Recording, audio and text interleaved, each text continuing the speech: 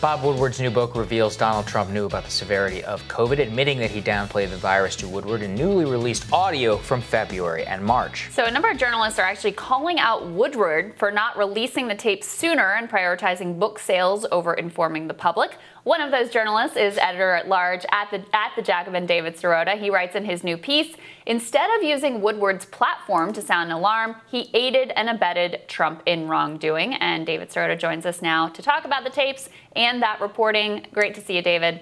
Good to see you, David. Good to see you. Hey there. So look, obviously the main story is Trump's failure and inaction here and the lies that he was telling to the American public. But make your case about why you think that Woodward should have released those tapes earlier on in order to inform the American public. Look, I think a journalist has a duty to warn. And when the president of the United States is on audio tape saying that in early February, and let's remember, early February, we really didn't know very much. The public didn't. It really wasn't in a lot of ways on the public's radar, the American public's radar. It certainly was in other countries, but it really wasn't a central issue in the United States. And there were lots of questions about the transmissibility of the virus. There were lots of questions about the lethality of it. Here you have a reporter who has the president of the United States, the head of government, on tape in early February in an on-the-record situation. I mean, that was confirmed by the Washington Post. It wasn't off the record, where the president says essentially that the virus is extremely lethal and is transmissible through the air. The journalist has that, then sees the president going out and downplaying the virus, as Trump himself admitted. He sees the president in some cases going out there and, a few months later saying, you can come to my rallies, it's completely safe. He's got an audio tape of the president saying, actually, the virus is much more lethal than the flu. It is airborne. And he sits on the tape for months as tens of thousands of people are killed. Now, that doesn't mean that the deaths are Bob Woodward's fault directly. But again, I go back to the point of a duty to warn. The job of the journalist is to publish information so the public is informed. And there's two real issues here. The public should be informed, for one thing. If the president is not telling the truth, one job of the journalist is to make the public aware when politicians aren't telling the truth.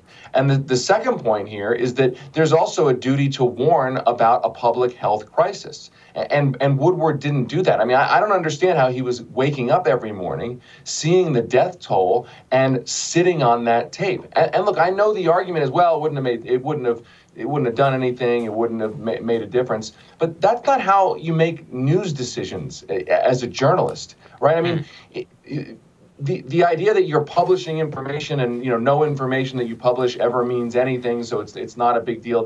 That's not the way news decisions are supposed to be made. When you have a tape of the president saying what the president said, that is by definition news. That the tape itself is news. To sit on that tape for months, it's mind-boggling. Well, I guess just to play devil's advocate, which is that his primary method of publishing is his book. He released the book excerpts whenever it was time for publication. He had a fulsome view of the Trump administration's handling of the virus, and to the point you made, it wouldn't necessarily have made a difference. So are we all just carping? Like, is this a real thing about journalistic ethics, or is it we hate Bob Woodward because he scooped us all? No. Look, I think there are plenty of times where you can say I held this for a book and it didn't make any. There were no implications for it contemporaneously. That's what we're talking about here. The timeliness of this. If Woodward had pulled out, had Trump said something about the 2016 campaign, or said something about something that was a fact that was fixed in time, that is different.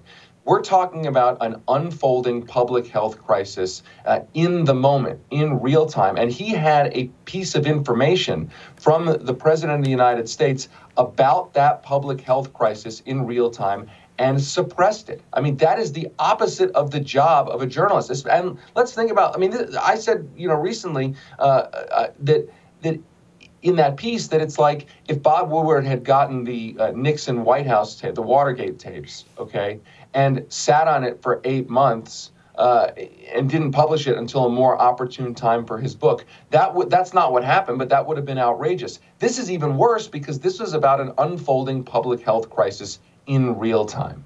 So what he says, his argument is, he tells me this, the president, this is Woodward's rebuttal to this critique. The president tells me this, and I'm thinking, wow, that's interesting, but is it true? Trump says things that don't check out right. And then he said, what I needed to figure out was what did he know and when did he know it? Basically saying that, like, okay, the fact that he said this thing didn't necessarily mean that it was true. And so I had to do more work to do the research to and back it up that this was actually factually accurate, what he was giving me at the time. And that was the reason for the wait. What do you make of that? Well, 2 days before Trump said those things about the lethality of the virus and it being airborne, lawmakers, the Washington Post published a piece about how there were some lawmakers on the Hill pushing the Trump administration to take the virus more seriously.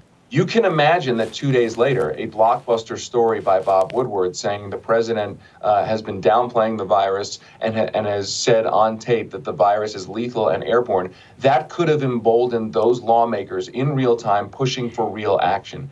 It didn't happen. And I think that, you know, if the kindest interpretation of this is that Woodward sees it as a political story. Oh, this is a political story about the president. He didn't necessarily see it as a public health story in real time. And that is, again, I find that mind-boggling. Yeah, well, I think it's a really interesting point. Thank you so much, David. So great to see you. Thanks, David. Thank you. Coming up, Team Rising, we're going to talk about a seismic shift in a couple of battleground states. That's when Rising continues.